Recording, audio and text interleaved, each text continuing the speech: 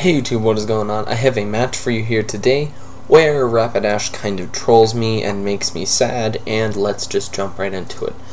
So, as you can see from the teams, he's got an annoying team for, well, you'll see. But I lead off the Gigalith. The Stealth Rock is extremely obvious, and he just goes for the Iron Tail on the following turn as I go for the Earthquake, but he barely lives. And yeah, so I don't get my rocks up, take the Skunk Tank very low, and I do go into my War Turtle to take the incoming Iron Tail.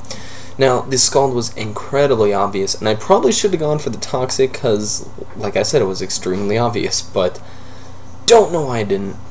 But now that he's Toxic, that is very good for me, and I can go into my Mungus safely, and yeah. But Toxic damage is going to start racking up. He goes for HP something, my guess is Flying, possibly Psychic, but I do get the Clear Smog off, taking away his special attack boost. And I don't want to take his HP whatever, and I go into my Flareon, which is a special wall, so the Toxic damage is really starting to rack up, and he does not want to take any kind of fire move, but I do go for the Wish, and in comes Rapidash. Oh my god. But he does go for the Drill Run, which does a fair chunk to my Gigalith. I know I can take one with War Turtle fairly easily, but it does over a quarter, which is still a pretty decent amount for not being stabbed. But I knew that the Wild Charge was coming. Take that fairly easily with the Mungus.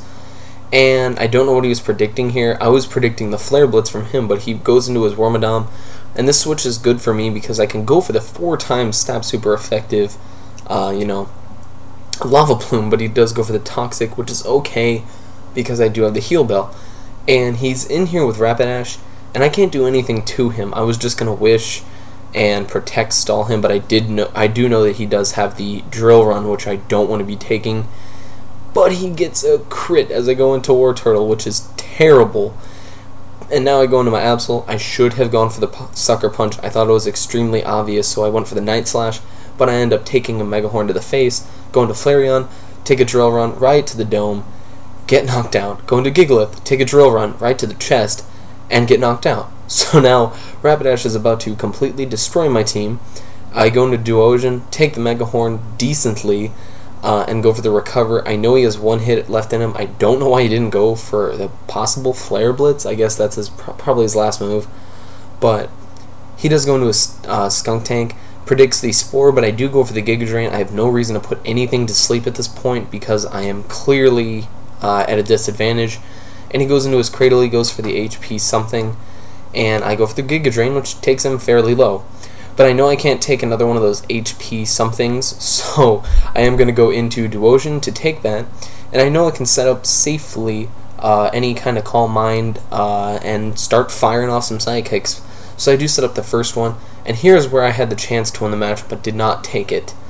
I go straight for the Psychic, not expecting to take any kind of move from Kingler that well, and I should have gone for the return, but he does get the crit Shadow Punch as he went into Golurk. I probably could have taken that if I had recovered, but I was going to go for the Dynamic Punch. I get confused, I get Life Orb, and I hit myself.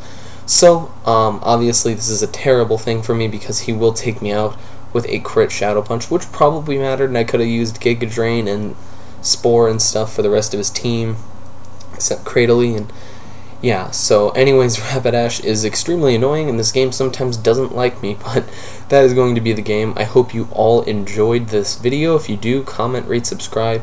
I will see you all later.